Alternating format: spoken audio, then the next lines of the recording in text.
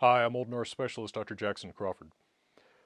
This is another installment in my Ranch Porch Series, a weekend series which either covers topics that don't have anything to do with Old Norse or that involve such personal opinions that I don't think that I ought to post them as part of my regular updates during the week.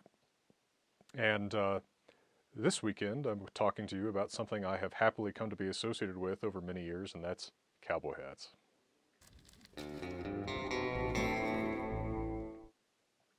Now, of course, for many people, the word Stetson is synonymous with cowboy hat, just as Kleenex is associated with facial tissue or synonymous with facial tissue. For people in a lot of dialect areas, Coke is synonymous with any sort of carbonated soda, etc. And there is justice in that. John B. Stetson, that is the original cowboy hat. But I think there are other companies that make very good hats too. Resistol in Texas makes an excellent hat. I wear a lot of Resistol. My grandfather actually, I think, was more fond of Resistol than of Stetson. I don't have that preference. Ceratelli in Texas, a sort of smaller company, actually has made some good hats for me. And then there are local companies that hand make cowboy hats, actually, that are very good. My favorite is Colorado Mountain Hat Company in Fairplay, Colorado. Uh, they make some really extraordinary hats. It's all custom fit to the exact shape of your head. I have been measured for one, but I have never been able to drop the thousands of dollars that it would take to get the hat that I want. So I admire from afar.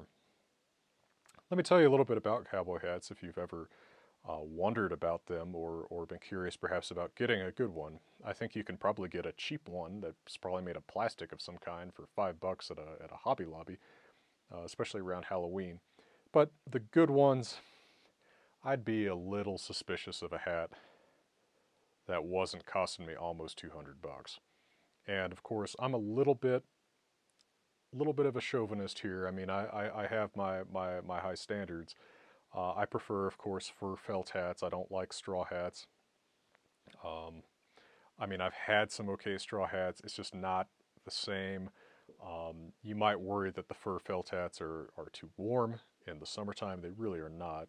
Um, I, I might not wear a black one in the middle of summer, but they actually keep your head feeling the same temperature as the rest of you feels, so it doesn't make a difference.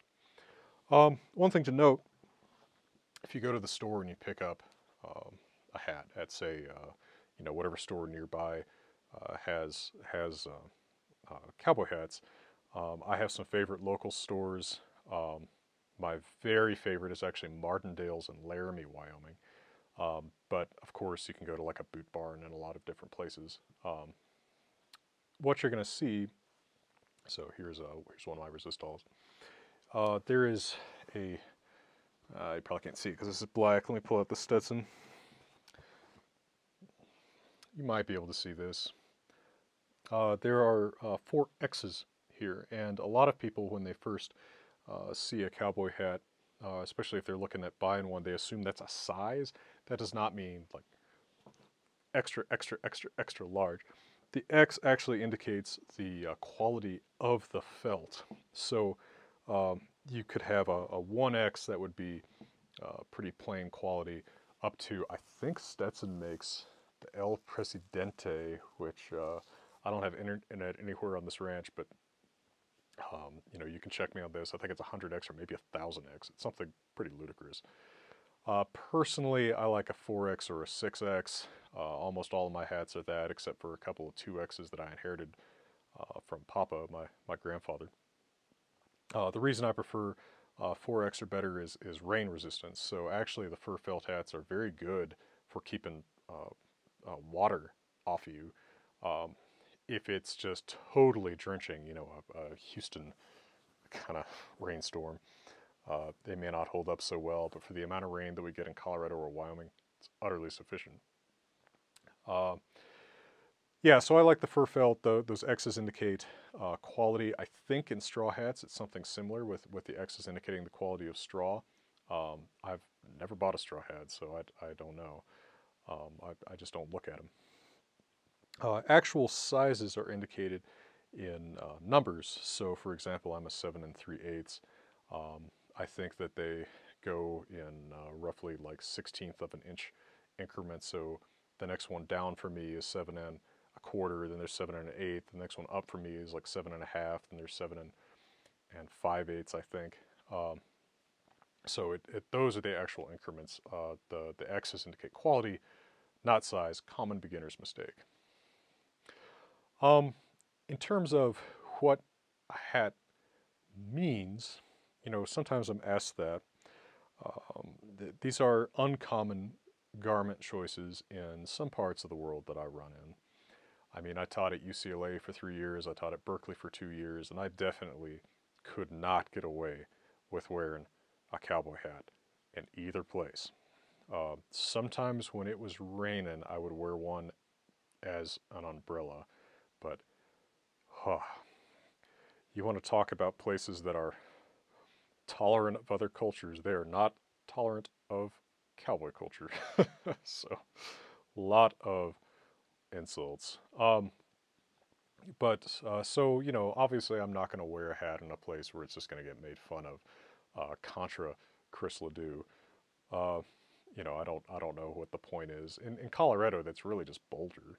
I wear a cowboy hat in Denver pretty frequently, and if I'm not like in the mall, nobody notices. Um, Cowboys in Denver are not an uncommon sight, but Boulder is a place where you could definitely get made fun of. Um, you know, so, and I always feel like the honor of my grandfather is on the line, so I just prefer not to put myself in that provoked position. But why do I wear it in the first place? A big part of it is as a tribute to him. It was his daily wear. He had this big um, rack of elk horns above his door. So when you left the house, you passed immediately under this huge rack. I have it. I actually don't have a place where it fits because it's so huge. Um, but he had a different hat on a different time on each different time, and I kept one time, and so I only had one at the time. Now I have his, the ones that haven't utterly fallen apart. But he would always just select one from a different time and put that on. He had collected a lot more than I have collected so far. I tend to be pretty happy with one for many years. Papa, a really gosh, he was in no sense like a dandy, but he loved those hats and was always happy to find a new one that suited him, and they all suited him. Uh, anyway, so as partly as a tribute to him, but of course, why did he wear it? Well, he was part of a generation born in 1925, right? The greatest generation. Um, U.S. Army Air Corps, Pacific Theater. He flew a P-38 Lightning, and you know, it's not just that generation because, of course, it wasn't a common sight outside of the Mountain West and I guess Texas in his day either.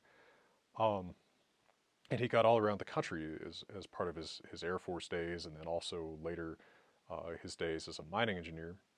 Um, he always saw it as symbolic of three things that really mattered to him. And this was a man who, by the way, met both Clint Eastwood and John Wayne in person.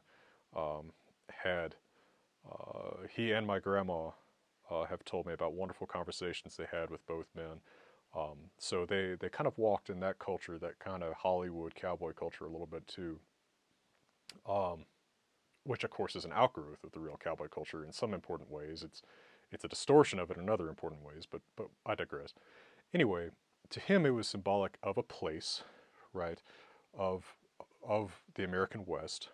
I think that the association with Texas exclusively is a little bit of an unfortunate thing that's come about just because people slangily throw around the term Tex for somebody who dresses that way. But in fact, I would say that you won't see a whole lot of that in Texas outside of West Texas and certain pockets of East Texas. I would say as a percentage of people wearing cowboy hats, if you count West Texas, like west of Austin and San Antonio, as a separate state from East Texas, yes, that might be your highest per capita cowboy hat state.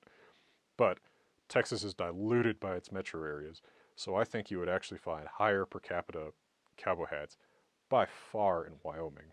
And then Colorado is diluted by its metro areas too, but if you exclude uh, Denver, Boulder, probably not even Colorado Springs, uh, you would have a pretty high per capita in Colorado and places like Montana and Utah and Idaho and New Mexico and Arizona.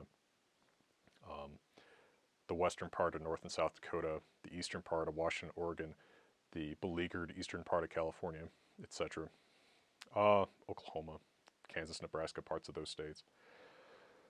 So it's symbolic of that place and of the values of that place. And to him, there were two values in particular that mattered the most. Papa was always talking about the code of the West, which he never defined. I've rarely seen anyone define it in any way that I think everyone would agree upon. But to him, the two biggest things were honesty. You were a man who could be trusted, at least as far as it mattered with things where life and death were concerned, with things where money was concerned, where things with property was concerned. He was not an obsessive truth teller, in the way that I think people sometimes take that to mean, but highly valued honesty, and there was nothing that would get you on his bad side more than lying to him. And to him, that was one of the most important Western values. And the other one was individualism, by which he understood self-reliance, most importantly, but also the expression of an individual spirit being more important than the conformity of that individual spirit to any particular collective idea. Now, you could say the Code of the West is kind of a collective idea, but it's a collective idea of individualism, I suppose. So, you can only take human ideology so far before you can find all kinds of semantic problems with it, right? So, give me a break. Give him a break. Give us a break, whatever. So I think that was a big part of that symbolism for him. He was also a man who was regarded as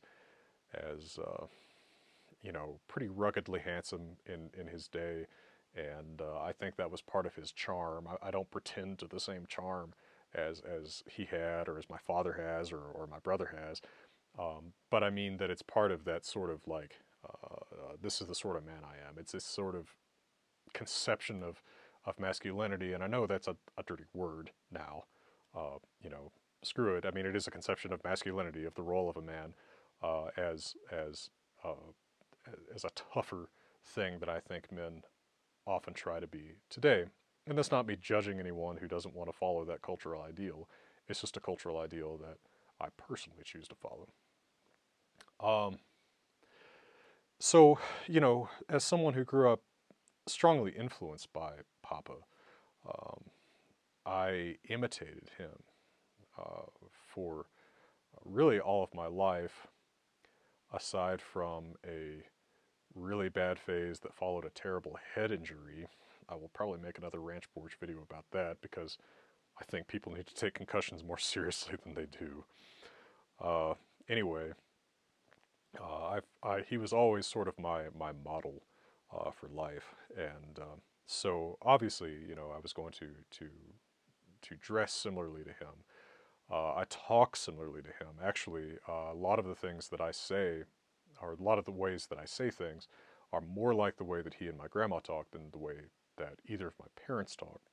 Partly because during the really critical period of my childhood, I was spending, frankly, more elapsed time with my grandparents, but also because they were my models more than my parents were for what to be as an adult. For instance, the way people make fun of me for saying, which and whether and where and when, that sort of thing. They did that. My father's generation, Papa's kids, don't do that. So that kind of skipped a generation to me. Whether I actually picked that up unconsciously or at some point noticed that, I would have to have been a pretty young kid and imitated it. I don't know. I digress. I'm talking about him more than about cowboy hats. But he is why the hats matter to me. And when I'm driving around some country road in the West and I pass another man in a cowboy hat, I know that there's something we share, some kind of bond. We'll probably never speak of it. It would be weird to speak of it. But I know I can wave at this guy, not if he's on a horse, but you know, I can give some kind of nod or greeting, and that there is some kind of shared cultural value there. An emphasis on independent living, an emphasis on, I think, an honest relationship with the earth, neither uh, neither what one might call environmentalist, maybe conservationist is a better word. Jeffers, for instance, I think is a conservationist, not an environmentalist. Um, an emphasis on just that honest individualism and that love for the land that Papa had. To me, that's what a cowboy hat is. Now, my own personal favorite hats. Recently, very recently, I actually finally bought a black hat. I I had kind of resisted it for a long time because I have black hair and tend to wear a lot of black clothes, and I thought that it might push me a little bit too far toward looking like the bad guy in a Western if I had a black hat too. I don't know. I don't know if people think in those archetypes anymore. But this is my first black hat. I've actually really enjoyed it. This is a Resistol. It's a 6X. This is actually from the George Strait collection. It is the Keen, I think is what it's called. Keene. All of these hats have names for the models, just like cars. Um, and then my favorite for many years before that, and still a strong favorite, has been this Stetson. This is a Marshall. It is named for and partially styled after the hat of Marshall Raylan Givens in the show Justified, although it's not identical. It's actually more of a traditional cowboy hat shape than his. His is kind of halfway to a fedora, but it's got that ranch tan color that I really like, and this leather band with the kind of belt detail that I don't know, I dig that. One thing about both these hats is, as far as my tastes go, I like about a 4.25 inch brim. I don't like much longer than that. It starts looking like kind of a goofy movie 10-gallon hat. And you know, same deal with the crown. I don't like much more than a 4-inch crown. I like a hat that's not too overstated, you know, especially because I often run in more urban environments. I don't want to look like I'm dressing that way to get a reaction. And I think mostly I don't, outside of, again, places like Berkeley or Boulder where you're going to get made fun of for anything. Um, and as far as care for them goes, it really don't take much. They'll last for years. I had one that went 20 years, about 20 years, without even developing a hole, and then finally just completely fell apart like a wrecked car. That was a Stetson. Um, you know, I brush them. I have a brush, different one for the different colors so they don't swap hairs. Um, I have a stretcher, so when I first get a hat, because I have kind of a longer oval-ish shape head than most, I stretch it out a little bit to fit my head a little bit better. A day or so of stretching tends to make it fine. You know, you can get like stiffeners, typically like this alcohol-based spray, I think, that you spray on them if they get wet and they start to droop, and you can kind of reshape it.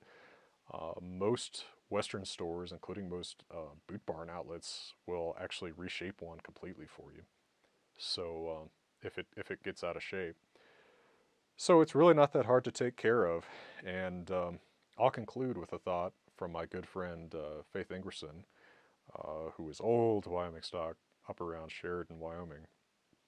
Um, in response to someone who said, "Why would I wear a cowboy hat when I don't raise cattle?" She said, why are you wearing a baseball cap when you don't play for the Rockies, right?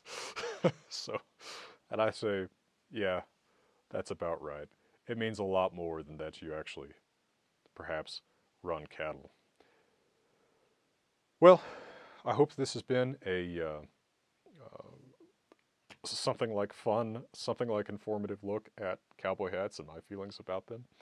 And which one of these am I going to tip at you? I'll use this one. For now, from beautiful Colorado, I'm wishing you all the best.